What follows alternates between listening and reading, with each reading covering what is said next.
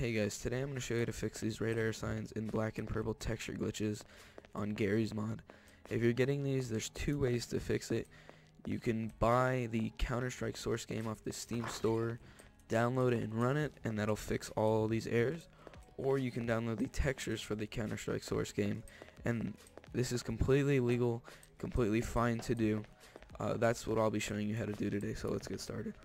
Alright, so the first step in this is you're going to need a unpackaging program, unzipping program. You can use 7-zip or WinRAR. I'm choosing WinRAR. If you already have one of these programs, there should be an annotation skipping to the point of the installing the textures.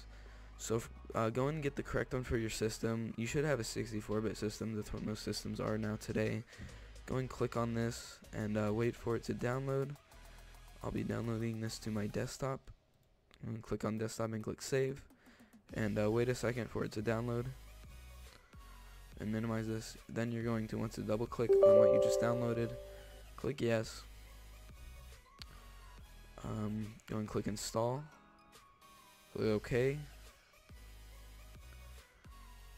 and you are done installing WinRAR.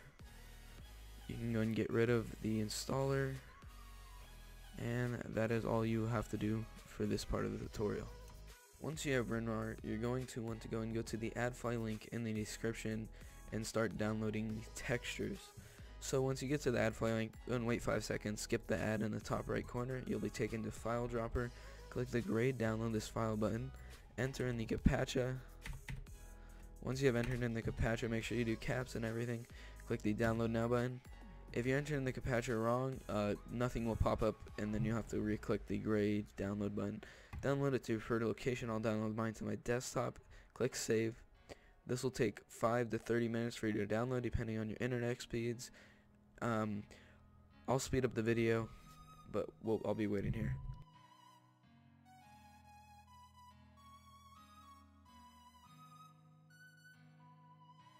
Alright, so once you have finished downloading, you're going to go ahead and unpack the file.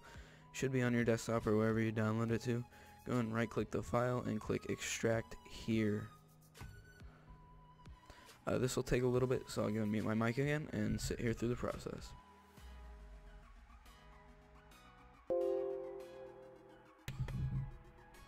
Once this process finishes, you're going to have a folder named CSS_content_addon January 2015. This is the latest CSS content. It should have materials, models, particles, scripts, sound, and add-on in the folder. Go and just leave that on your desktop. Open up Steam. Go navigate to the Gary's mod game. Right click on it. Go to Properties. And then you're going to want to go to Local Files tab and browse local files. This should pop up. Go into Gary's mod folder. Go into add-ons. Click and drag the CSS content folder into there, and then wait a moment.